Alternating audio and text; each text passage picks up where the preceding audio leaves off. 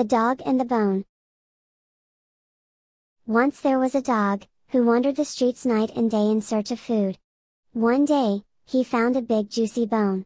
And he immediately grabbed it between his mouth and took it home.